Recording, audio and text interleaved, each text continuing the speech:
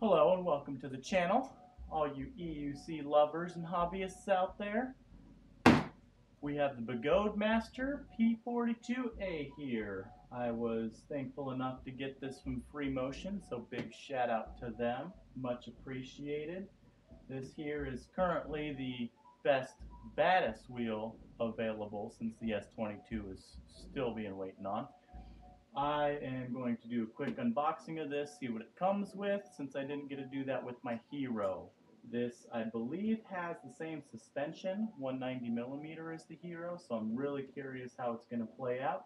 Those videos will be to follow. I'm also going to switch this one over to a coil, as I did with the Hero and the S18, so I could give it a fair comparison with somebody at my weight, about 225.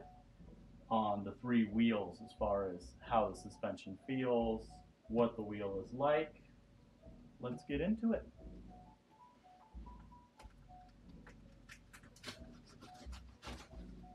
One day late. All of you guys were aware on the Facebook page I was supposed to get this yesterday. I know some people feel a little left out, but hard work and working with some of these vendors pays off sometimes.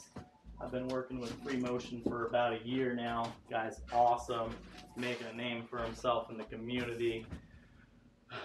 And I'm excited that I was able to get this. Looks like one of the first things in here is the pump.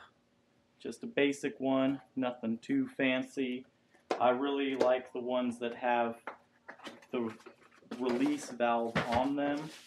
When you connect it to the suspension, it's typically down here. I'm not sure if this guy is going to have that or not. It looks like it may, and that is nice because if you pump it up to a higher PSI like I have to for my weight, when you disconnect it, if you hear any air loss at all, you typically lose, I'd say 10 to 20% of that PSI.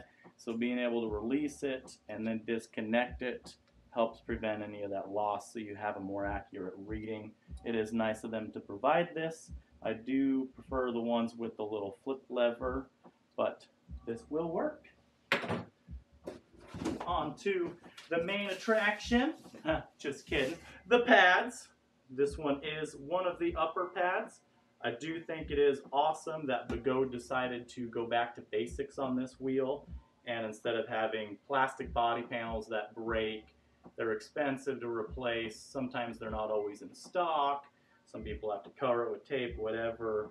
We are just solid foam here. Solid foam on the sides. It's going to be solid foam at the bottom to protect the battery. This guy here, you can see the two cutouts. These guys would be for the batteries, so that way the portion below the pedals is less likely to take any impacts or damage. And it is a nice soft foam.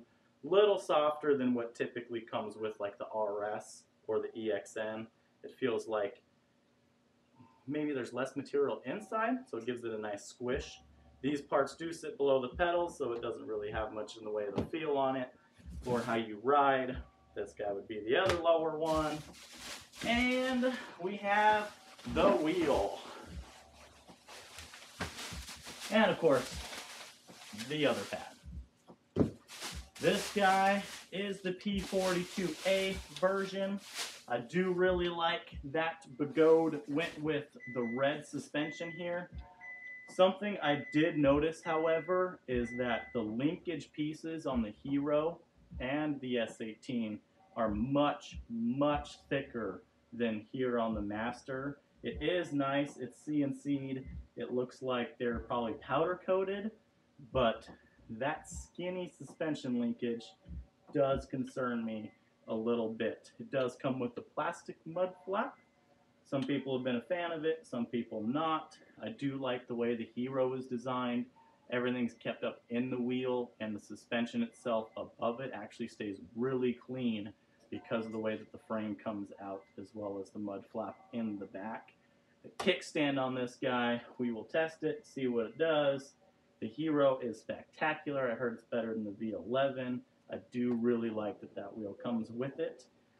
The air suspension on this one does have dampening. That is a huge plus for me. Wheels feel very bouncy without it. This is actually not dampening. It drives me bonkers. You guys keep going with that. It is rebound. Dampening is what controls the suspension travel down, and the rebound is what controls it back. And these knobs actually control the rebound, so it feels much less springy on the wheel. You could see it in one of their videos where they were testing on the EX20S, where they turned it all the way to slow. Gentleman bounced on it. You could see the wheel sink and not return, and then he turns the knob and the wheel pops back up. That is the rebound, not the dampening. Dampening on an air shock would be how much air you decide to put in this. On the coils, which I'll be switching over to, it's a matter of how much preload you put on the coil. I'm using a 650 pound on the Hero for my weight, 225 again, if I didn't mention that already. And I did have to go about halfway up the threads to feel as though I'm not bottoming it out that shock. For an average rider my weight, you'd want a 750. For anybody 180 and less, 650 is fine. The 650 is standard for a 190 millimeter shock, which comes with this, the EX20S, and the Hero. The tire on this guy is the CST.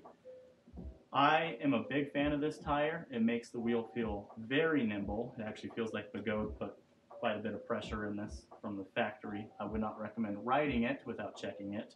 But the knobs are very rounded all the way to the side profile, and this makes carving, to me at least, very easy. It makes being able to turn on a dime extremely it's fun. I really enjoy it. The Hero has it. I like it. I prefer a TR1 tire, but we all know how hard those are to get. Some people like a flatter profile just because the wheel stays more balanced, especially at speeds.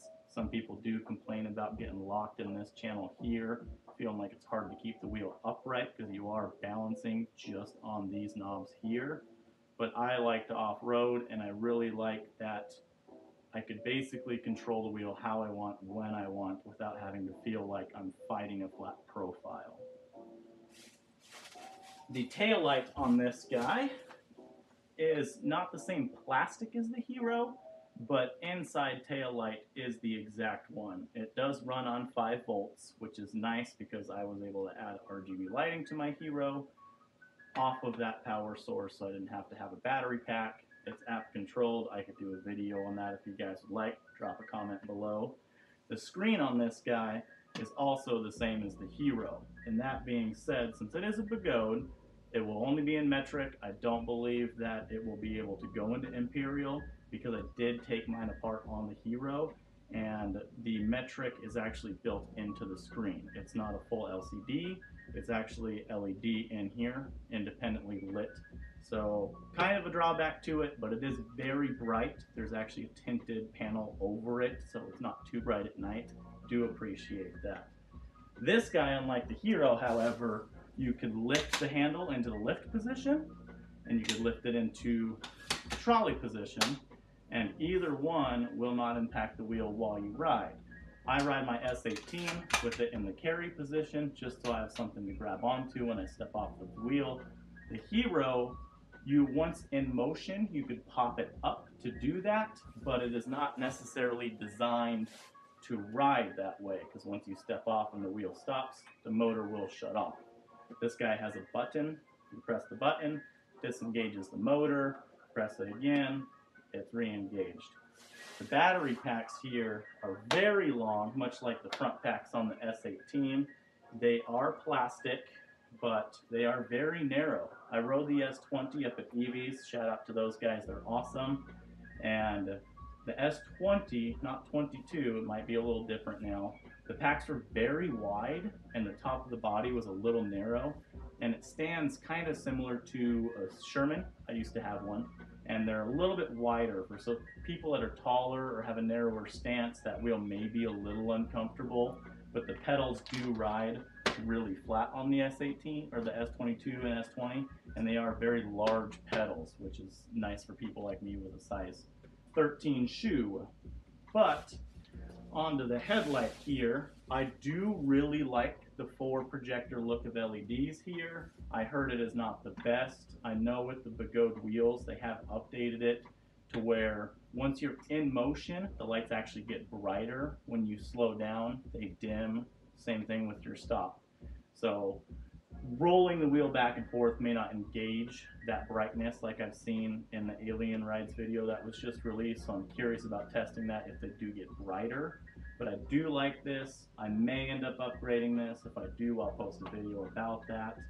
The foam paneling also is integrated into the top. All this is soft and squishy. Back to the whole basics of no plastic panels, less expensive to the consumer, easier to replace. Basically a flat pane to work with here to be able to put on whatever power pads you want in whatever position you want. A few of you guys may have seen my post recently. I am making completely modular pads where you have a power pad in the front that is vertically adjustable as well as horizontally adjustable for those that have thinner legs or thicker legs, as well as a jump pad portion, a brake portion, and a heel portion to keep you locked in. Those will hopefully be hitting the market here in about 2-3 weeks. Testers should be getting them in about a week or two. I do have a few slots left for the testers. I'm excited about this. They should be the next biggest thing. This guy does come with, I believe these are cast pedals, not the CNC pedals, and they are quite large and quite wide. So even with somebody with a size 13, they're very comfortable.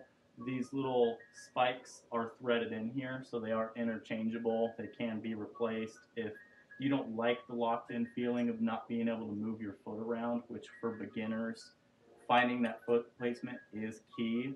So having spike pedals off the bat, I would recommend removing them so you could figure out how you need to get your feet on these pedals to get riding. But that is the plus side to these. Very durable, very thick. They also have the adjustment screws for the pitch angle. Some people like to have them a little up for a little more clearance. That is nice. I typically ride really flat. I have ground down Begode pedals in the past to have them more flat. This wheel, once the air's in the suspension, does have more clearance than any other wheel I know of. So as far as that pitch goes, not an importance to me. But so far, so good. Very slender wheel, very nice looking wheel. I like the back to the basics. There's a lot of CNC metal here. The kickstand itself is all one molded piece of metal. I do like that. There's little tiny rubber pads here on the bottom. It's an all-around very well looking built wheel. It is very nice, and I really appreciate Free Motion getting this to me. I will be doing some range tests on it, both on and off-road, and I will be comparing it to the Hero. I know it's got 2,000 versus 1,800 on the watt hours. I've heard people are getting 40 plus miles of range on this. I've gotten up to 50 on the Hero, but speed does play a big role. I believe the only thing left in the box here would be the charger. It is just a standard charger. There's no LCD display on this. I believe it is just 3 amps. It might be standard 3-prong, 4-pin, similar to what the RS, the EXN, and the Hero have, although this is the 134 volts. So if you do have a fast charger for another wheel, it will not work for this wheel. Please don't accidentally mix up the chargers if you have those other wheels in your arsenal. All in all, I think that this is going to be a very great wheel. I'm excited to test the 134 volts. When I rode the S20, it was very smooth and compared to the Hero. It was very, very quiet. Like sometimes you get a lot of motor hum or kind of a whine, and the S20 was just quiet. I mean, you could sneak up on people with that wheel. And I think the 100 volt to the 136 or whatever the S20, S22 has may have been that difference. I know I've had 2 RSTs in the past, and they do a lot of grunting, and the torque seems to kick in at a... Well, welcome back everybody. Seems my camera battery died on me. Few notes on this guy. I was talking about how the RST has kind of some grunting at low speeds and doesn't seem like it has the torque until you get up to, I would say, around 5 or 6 miles an hour. The Hero actually does not have that problem. When I was off-roading it, it seemed like the power was there all the time, just not as smooth as the S20/22. I'm hoping with the higher voltage of this and the higher wattage motor that it is a lot smoother and doesn't have that grunting, as well as it's done away with the pedal dipping that the RS had. The Hero doesn't have it, so I'm hoping this doesn't have it. A few quick notes on it. The battery packs here were completely covered in all of this plastic. Chance mentioned that, and you do actually have to take these battery packs off in order to get all that plastic off, because you cannot get to the back sides here. There is 2 bolts up top, 2 bolts on the bottom. Super easy. You have enough slack with the wire to kind of get it up, peel all that plastic off, and get them back in place. Almost as if these things are going to be modular and you can get larger packs. That would be awesome. Begode, if you're listening. More range, bigger packs. There's even bolt holes up here for larger packs. Might be because it's the same chassis as the EX20S. I'm not really sure. The other thing I noticed too was the little rubber pads for the kickstand were screwed in down here. And once the suspension is lifted up with the height of the wheel, when you tilt it back, it does not actually rest on this part. It rests on this flat back part. So you have to move those from the bottom to the back. This does need a little bit of tightening. There is not slop here in the suspension once there's air in it. However, the bushings are not properly sized, which means this shock is not perfectly centered, which with this thin linkage and bushings not being proper size, it does concern me a little bit about angular stress on either the bolt, the actual suspension linkage itself, or the strut. The top part is also completely foam. If you've seen my videos, I did foam the top of my Hero to make it easier sitting riding, nice and comfortable, so I do appreciate that this is foam. That is about all of the updates I have. More videos will be coming soon.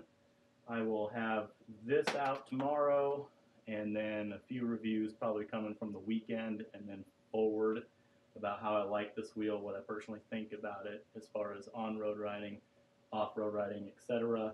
Thank you for watching the video. Hope you guys like, subscribe, and comment. You have a wonderful evening.